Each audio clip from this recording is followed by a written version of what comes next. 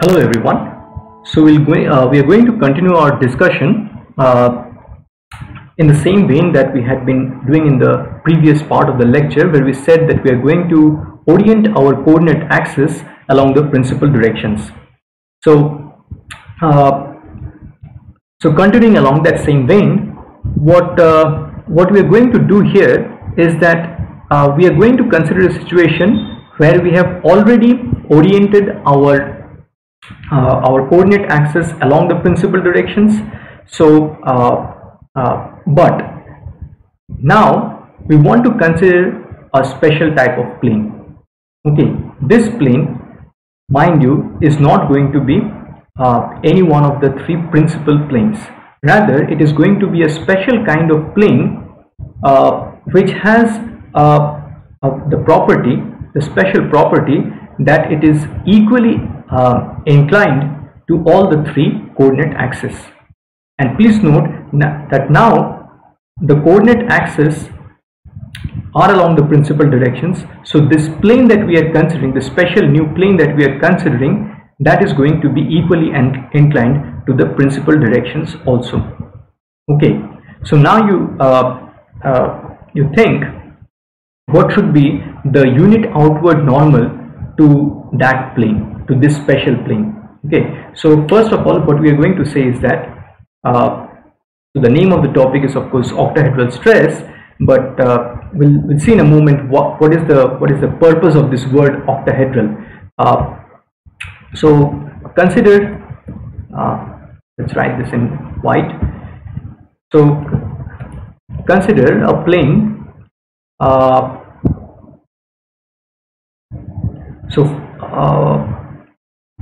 I think it's better to first write down that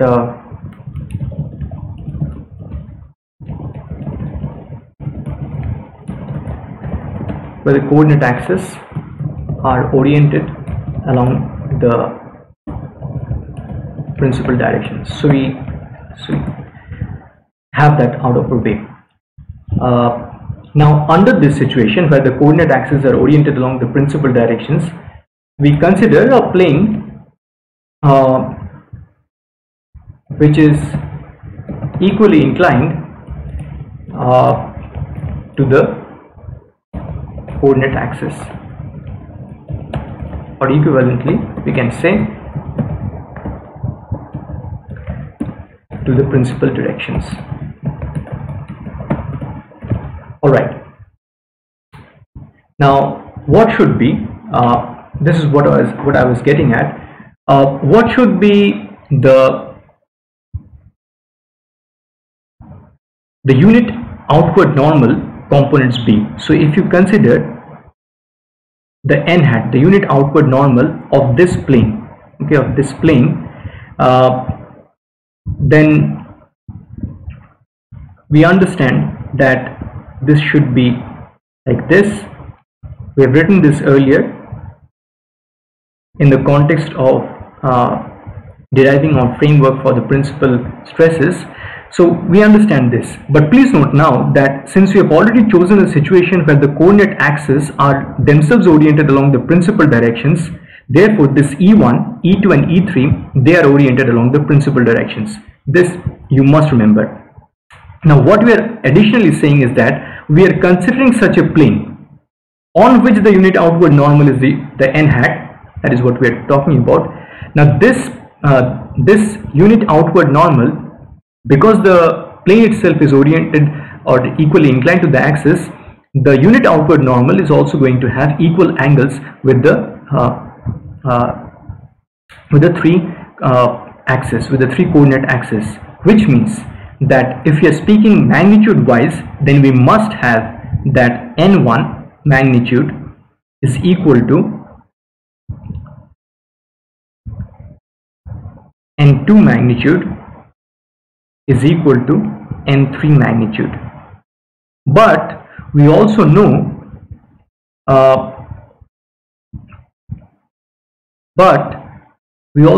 that n1 square plus n2 square plus n3 square must be equal to what?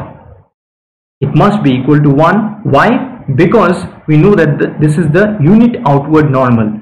So this is actually, so this represents the square of the magnitude of that unit outward normal. So this is equal to 1 square is equal to 1. Okay. Now this thing, n1 magnitude is equal to n2 magnitude is equal to n3 magnitude, coupled with the fact that this is true, leads us to the conclusion that n1 magnitude should be equal to n2 magnitude should be equal to n3 magnitude should be equal to what? Should be equal to 1 by square root of 3. Please do not put a plus or minus sign here. Okay, this is not plus minus, this is only plus. 1 by square root of 3. Okay. Now, because we have such a situation, you tell me how many such special planes that are equally inclined to the coordinate axis are possible. You see, we have two combinations here, coupled with two combinations here, coupled with two combinations here. So how many total combinations do we have? So we must have 8 total combinations. Okay, so interchanging between the plus 1 by root 3 and the minus 1 by root 3, if we take different combinations, we'll end up with 8 different sets of this n1, n2 and n3, and each one of those 8 sets is going to represent a certain plane. Okay, so a particular combination of this n1, n2, n3. So suppose you have n1 equal to 1 by root 3, n2 equal to 1 by root 3, and n3 equal to minus 1 by root 3. That will give rise to a certain plane. If you take n1 equal to minus 1 by root 3, n2 equal to 1 by root 3, and n3 equal to 1 by root 3, that will give rise to another separate plane. So all in all, if you take the different combinations, you will end up with 8 different planes that are equally inclined to the 3 coordinate axis. And if you consider all of them together, okay, the geometrical figure that we'll end up with is going to look like an octahedron. Okay, so that is what is the reason behind this name that we are calling this as octahedral stresses. So as the name of the topic suggests, that when we consider the stresses on these 8 different octahedral planes, the various stresses that are there, they are referred to as the octahedral stresses, of course. Now it is interesting to take a look quickly at what would be the expressions for the octahedral normal stress and the octahedral shear stress. So what we are saying is that suppose you consider such a plane and you consider a generic traction vector on it, and you consider the Tn out of it. Okay, please note that this Tn has nothing to do with the principal stress itself. Okay, that principal direction has to do with the coordinate axis. This time the plane itself is absolutely different from those principal planes. This is the octahedral plane we are talking about. Okay, so this plane that we are talking about, that is the octahedral plane. Okay, this is absolutely different from the principal plane. Now if we are on that plane and we are considering the normal component of the traction vector, then that will be referred to as the octahedral normal stress, and the shear component, the corresponding shear component of the traction vector, that will be referred to as the octahedral shear stress. So let us quickly take a look at what the expressions shape up to be. So earlier we had said that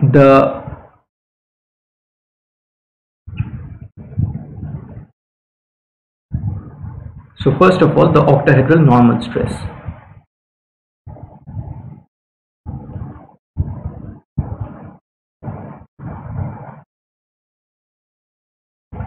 So that is Tn, and that we have already seen. The expression for that is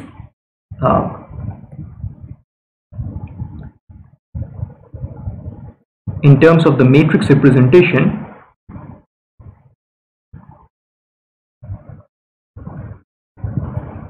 It is n hat matrix transpose multiplied with the stress matrix multiplied with the column matrix of the n hat. Now what is this trace matrix? It is the state of stress which is representing the stress state referred to the coordinate axis that we have chosen. And what is the nature of that coordinate axis? It is specially oriented along the three principal directions. Now if we take a quick look at what we had learned in our earlier class, you see that the state of stress, it shapes up in this fashion. Okay, it shapes up in this fashion.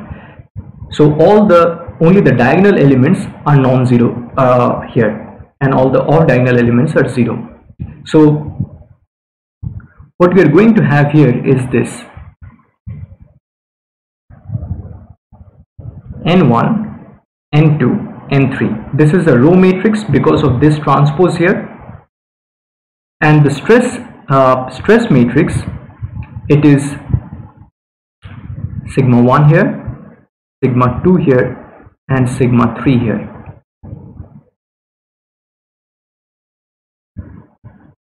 Everything else is 0.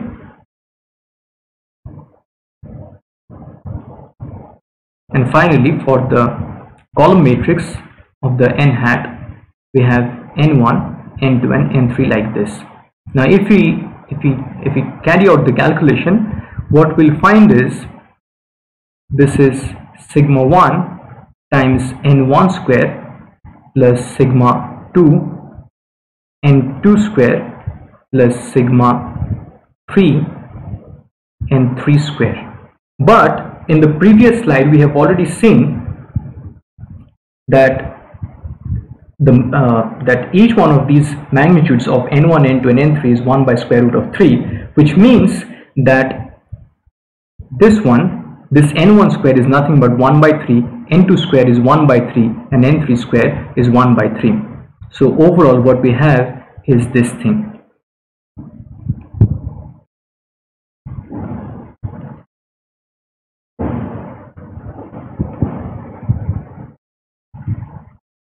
So we can write here that since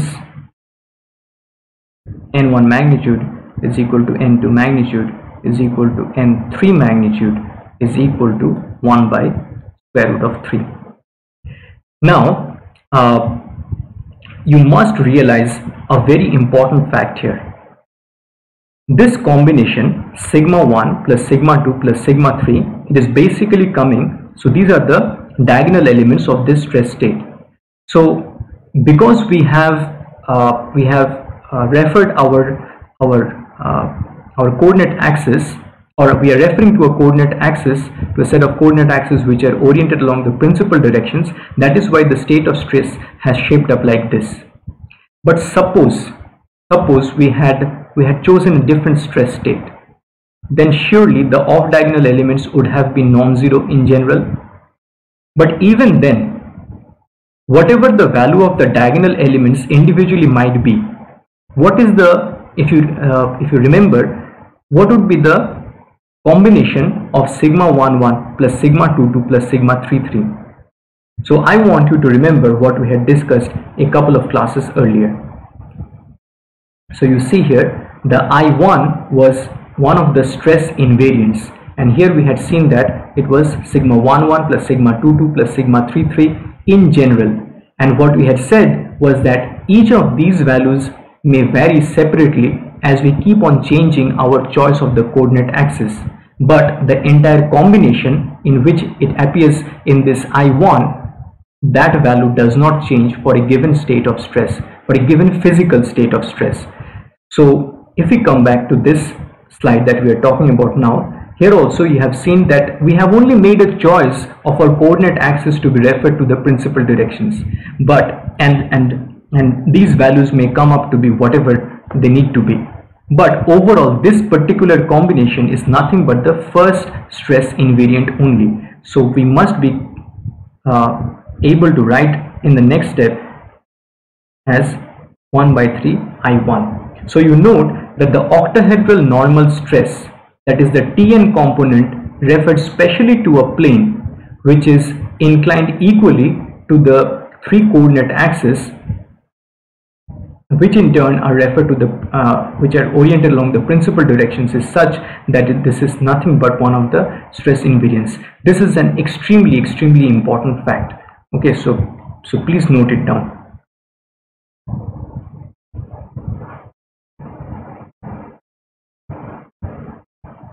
Next, what about the octahedral shear stress?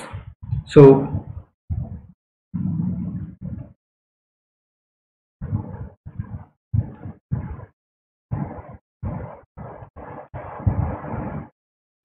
well, the octahedral shear stress,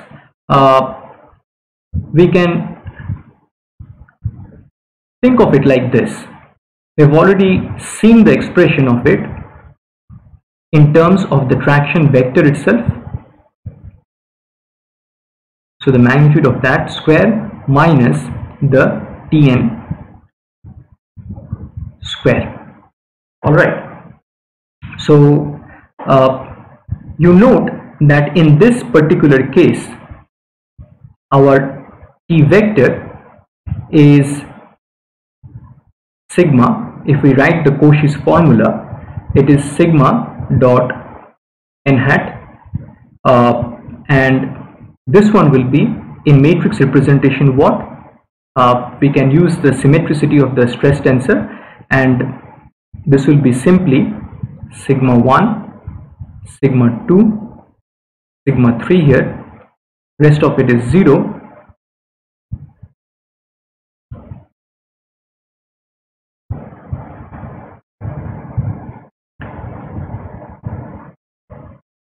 n1, n2, n3.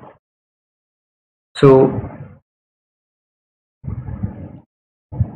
this is going to be what?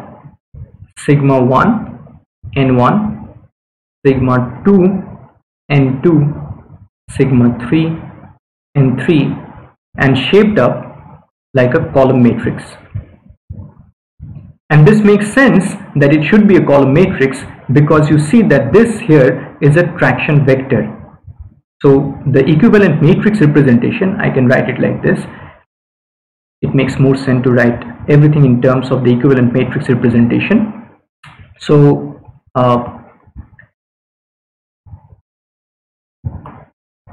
the traction vector must have three components, and because it is a column matrix, we choose to write, and because it is a vector, we choose to write it like a column matrix. So it must have three components, and these are the three components. So what we are going to say here is that the T1 is equal to sigma 1 n1, the T2 is equal to sigma 2 n2, and the T3 is equal to sigma 3 and 3. All right. So if we substitute these things here back here, we can actually proceed with finding the expression for the TS. So going to the next slide, we write this formula again. The TS square is equal to T vector magnitude square minus Tn square. Now you note that this is nothing but T1 square plus T2 square plus T3 square. Let me clean that up a little bit.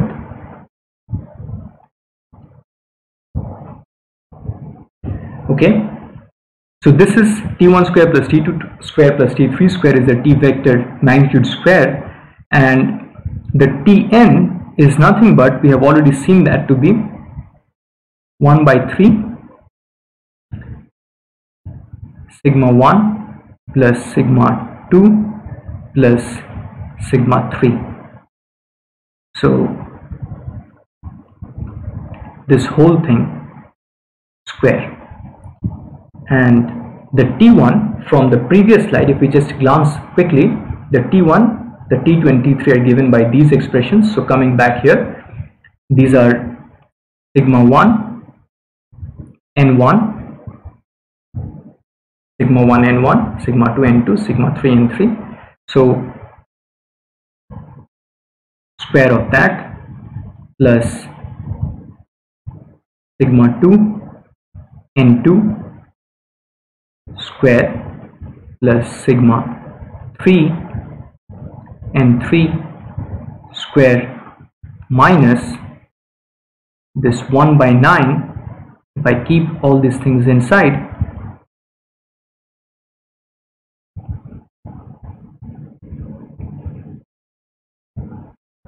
it becomes like that. Now you also note that this n1 square is also we have this thing to be true, that n1 square is so n1 square is actually 1 by 3, so I need to make a correction here. So this is 1 by 3, and this is sigma 1 square plus sigma 2 square plus sigma 3 square. Alright, minus 1 by 9 sigma 1 plus sigma 2 plus sigma 3 square.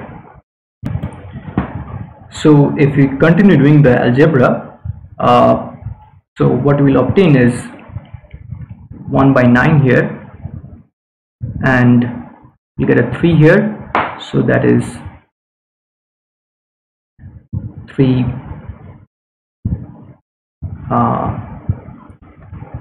sigma 1 whole square plus 3 sigma 2 whole square plus 3 sigma 3 whole square minus sigma 1 whole square minus sigma 2 whole square minus sigma 3 whole square, and then the combinations minus 2 sigma, this subscript should not be here, the sigma 1 sigma 2 combination, the sigma 2 sigma 3 combination, and the sigma 3 sigma 1 combination. So this thing is going to be, so you understand that this is 3 sigma 1 square minus 1 sigma 1 square, so that is twice sigma 1 square. So what I would like to do is I would like to make these things. So after I've made the subtraction, after I've done the subtraction, I'd like to take the perfect square of that. I'd like to write this as, so I'm skipping a step here, I hope you don't mind, this thing, and of course that entire thing would come with a 2 in front. So maybe I should rewrite this.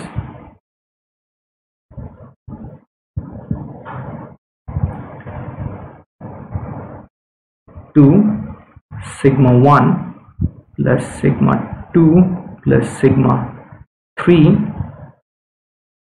whole square.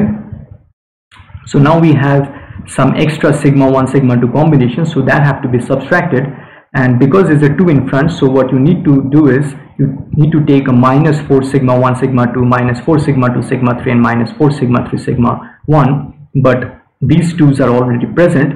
So what we need to write this overall, so I'm basically skipping 2 steps here, is 6 sigma 1 sigma 2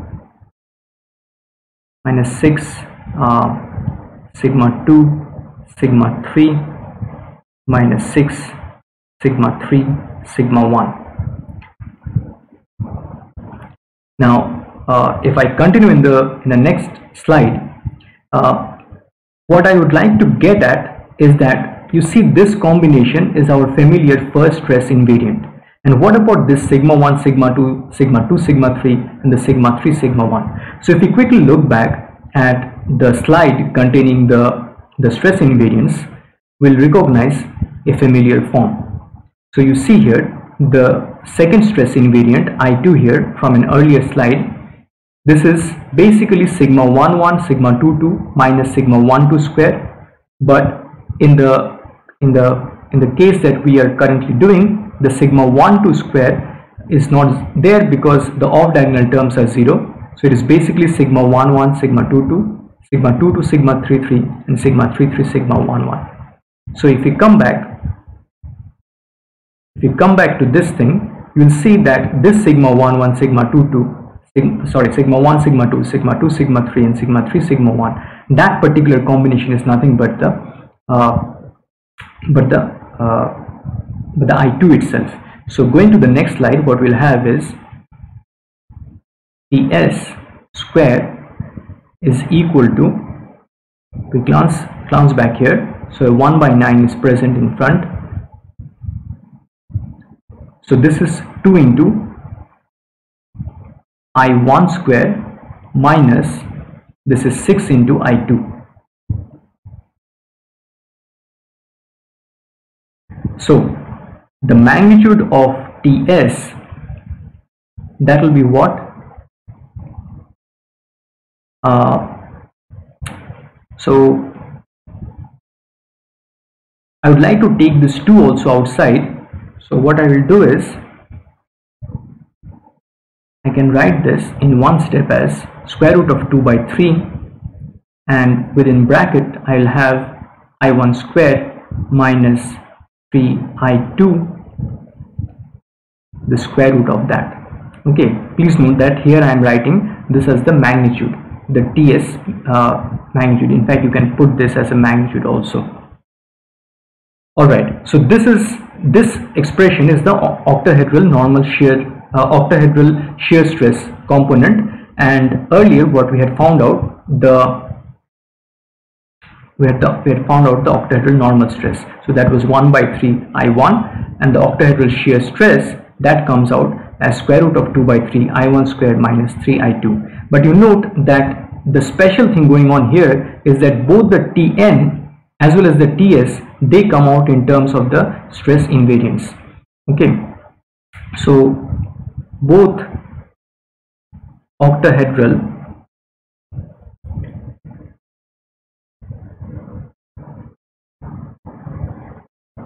normal and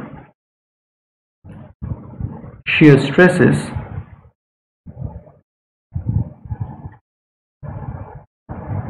are expressed in terms of stress invariance.